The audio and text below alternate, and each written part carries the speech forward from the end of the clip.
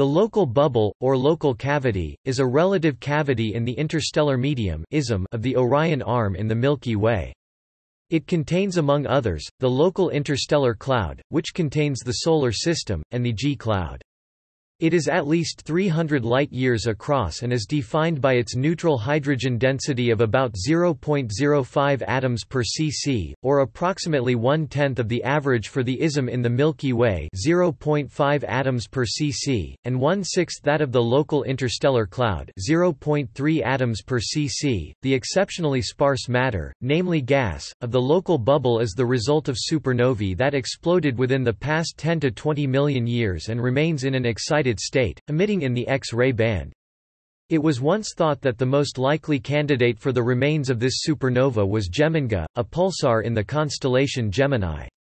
Later, however, it has been suggested that multiple supernovae in subgroup B1 of the Pleiades moving group were more likely responsible, becoming a remnant supershell.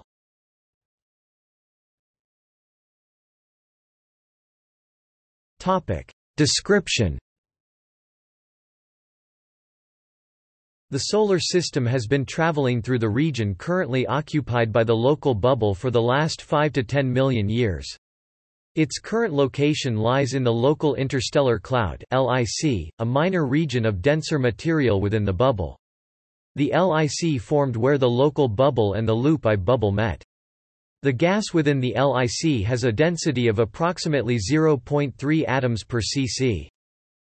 The local bubble is not spherical, but seems to be narrower in the galactic plane, becoming somewhat egg-shaped or elliptical, and may widen above and below the galactic plane, becoming shaped like an hourglass. It abuts other bubbles of less dense interstellar medium (ISM), including, in particular, the loop I bubble. The loop I bubble was cleared, heated and maintained by supernovae and stellar winds in the Scorpius-Centaurus association, some 500 light-years from the Sun.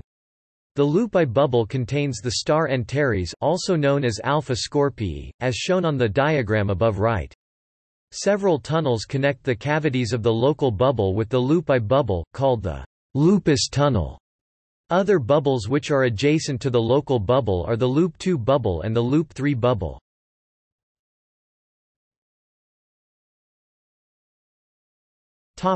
Observation.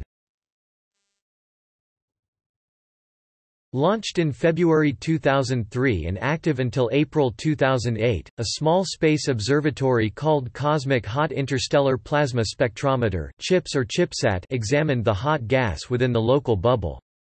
The local bubble was also the region of interest for the Extreme Ultraviolet Explorer mission 1992–2001, which examined hot EUV sources within the bubble. Sources beyond the edge of the bubble were identified, but attenuated by the denser interstellar medium.